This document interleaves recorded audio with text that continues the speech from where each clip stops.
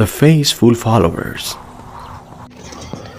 On the night before Ashura, Imam Hussain gathered his companions and told them that the enemy was concerned only with him.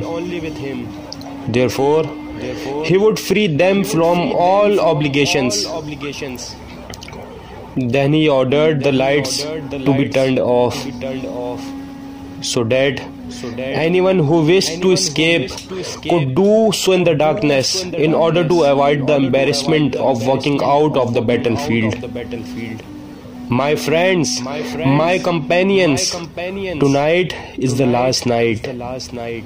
You have suffered enough. There is still time to save your lives. Tomorrow, they will spare no one. Escape in the darkness of the night. I will have no objections. Go, my friends. Go, my companions. Imam Hussain then blew the candles off. There was total darkness. Anyone could have escaped without being noticed.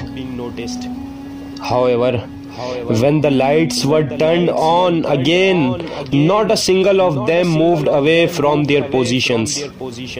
The faithful companions had found the truth, and each answered in own way that they would not deviate from the right path and would never leave Imam alone.